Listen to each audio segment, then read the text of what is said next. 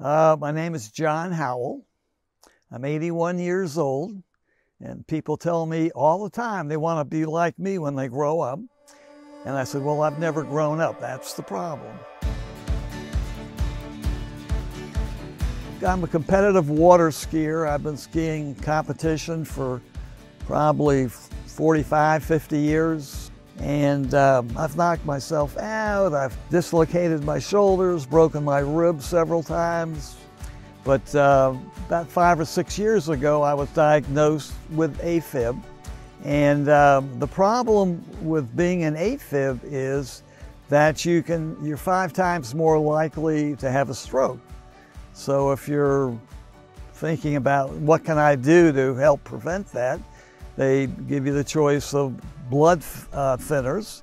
And being on a blood thinner, I mean, I crashed and I hit the ski. I hit my ski one time, and my arm was all black and blue. And this was before I was on a blood thinner, but that could have a very tragic ending. So I was thinking about getting an ablation. So I went to see Dr. Ellenbogen in Richmond.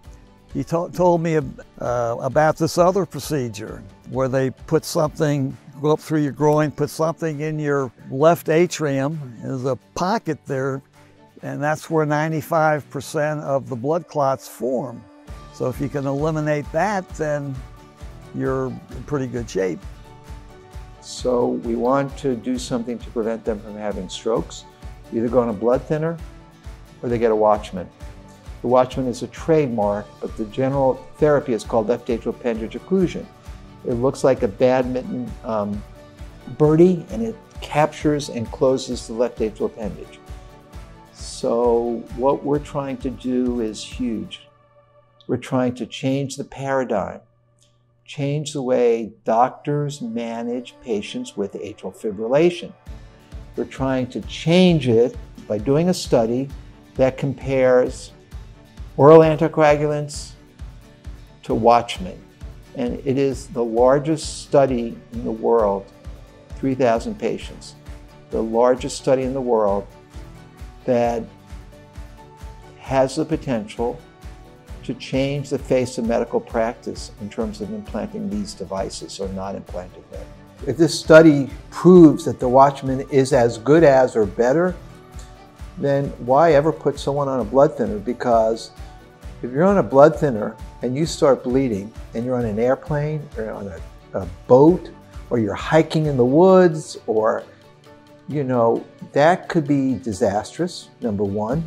So number two is, if you're an avid sports person and you like playing basketball and you like mountain biking, you're on a blood thinner, you better think twice about doing those things. So it allows people to live the type of life they want.